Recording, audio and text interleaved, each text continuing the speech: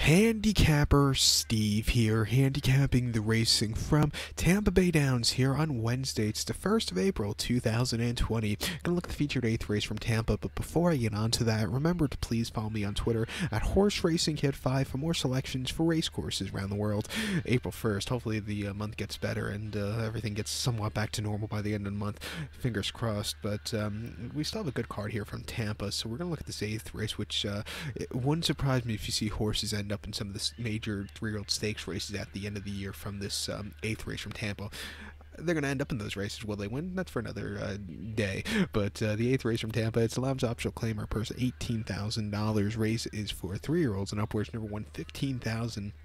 Or excuse me, which never won a race on the including starter, which never won 2 races here, an optional claim price 17,000 or 7,500, excuse me, or 75,000. God, I can't speak today. But we have a field of 10 horses entered in the nightcap to go to the distance of ground of 1,700 meters, or a mile and 1/16 on the Tampa Bay turf course. 1,700 meters, a mile 1/16 turf course.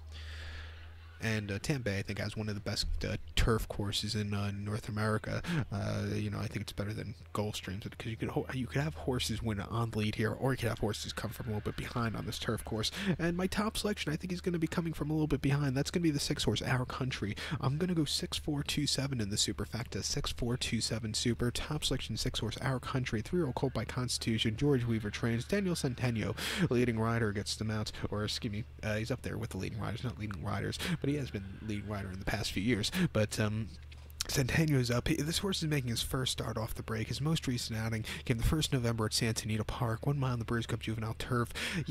Tougher horses. He finished 9th by 2.5 lengths. He moved a little bit late, but it wasn't anything spectacular about that run. Stepping down in class, back to this turf course, I think he'll do a lot better. Before that, he ran here in New York at Belmont on the 28th of September, mile 16th in the Grade 3 Pilgrim. He finished 3rd by 1/4 lengths. He sat back early. He really closed up well.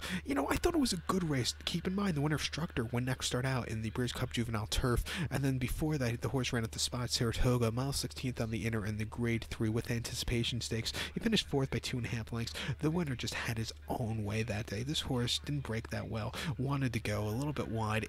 Nothing was to his liking there. I think he needed the race for experience. And then before that, Saratoga, mile 16th on a melon, main special weight 90,000. He won by 5 3/4 lengths. He sat back early mid-pack, a little bit wide, but when he quickened up nicely. That was a very, very good run.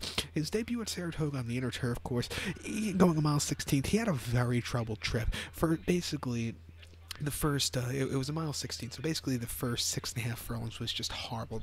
Broke badly, got bumped in, checked a few times around the turns. It just wasn't his day to win, but I like him off the break. Lesser quality horses, if he could sit mid-pack, or that would be good, but he's going to be coming from a little bit behind. 2-1, we'll use him here on the multi-race. The 4-horse Alley Oop Johnny, I think you have to use. If there's going to be a speed horse that can win and you set some slow fraction on the front end, I think it'd be him. At 5-1 here, he's in for the price, though. He ran a decent 4th in the Columbia Stakes a few weeks ago here at Tampa, and he won before that, breaking his maiden on this turf course very nicely. He has some speed here. He's been training well. Like I said, if there's going to be a speed horse that can win here, I think it could be him. Definitely use him in the to end off the exotic wagers, the multi-race wagers, excuse me. But to recap my selection now for the 8th from Tampa, let's take the 6-horse Our Country as a top selection. We'll go 6-4-2-7 in the superfecta, 6-4 in the multi-race. So good luck to all. Please follow me on Twitter at Horse Racing Kid 5.